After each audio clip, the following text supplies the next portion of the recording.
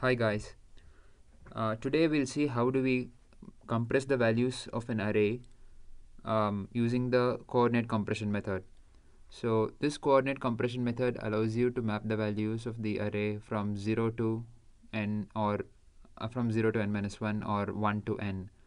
So how do we do this? We'll create a map of values. So now basically we compress the values of the original array to a lower range of values.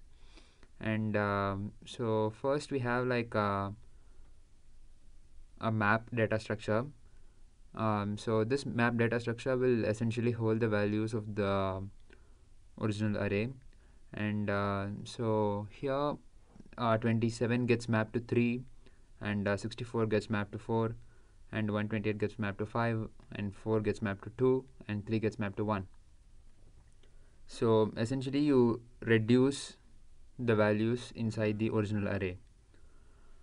So let's see the coding part of this.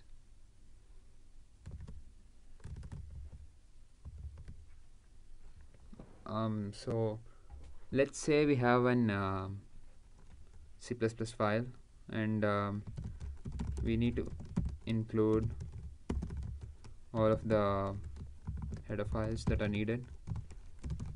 And let's say we use the namespace std.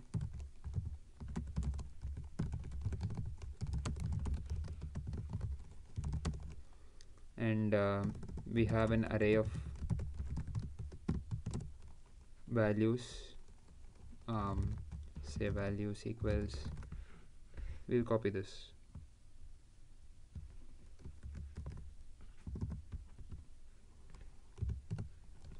and let's create a map data structure that holds the compressed values. So the map data structure essentially contains a key and a value pair. So the key will be contained in the first, and value will be contained in the second of the map. So let's say we have an another variable, say count or equals 1, and what we are going to do is, we are going to create entries inside the compressed for each of the values. So we loop through all the values,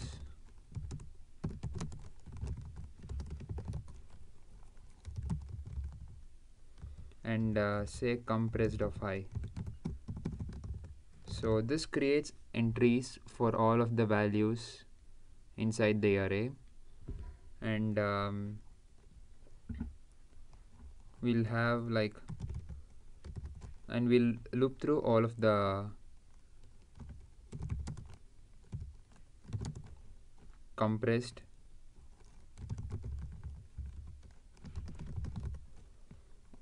and we'll create a reference for this. So now we are going to essentially create values for the, we are going to create the mappings for the original array. So now 3 comes first, because inside map all the entries are automatically sorted. So we are going to just say I dot second equals count plus plus. That's it, we're done. So we now have these maps values. So 3 now corresponds to 1, 4 corresponds to 3, 4 corresponds to 2, 27 corresponds to 3, and 64 corresponds to 4, and 128 for 5.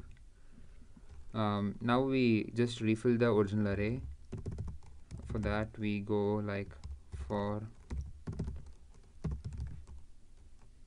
int and I in values,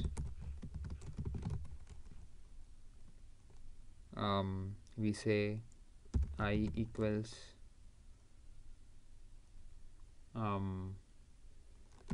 compressed of I.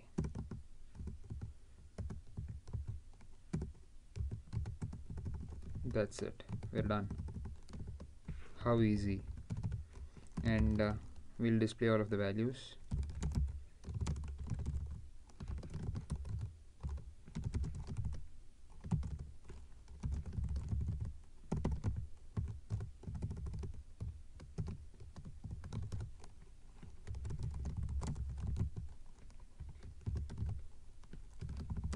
We'll compile it.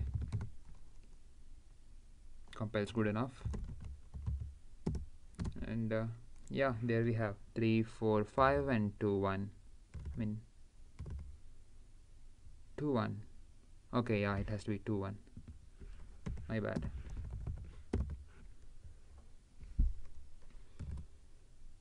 Yeah, so that's all. So an important property of this is that it helps you in various ways. So here you have the original array that's increasing, like 27 is lesser than 64 and 64 is less than 128, and then you have decreasing order. So the same order is also preserved here. This can be used in various computation processes, and when you want to normalize the original array into a series of lower ranged values. Yeah, so thank you guys, have a nice day.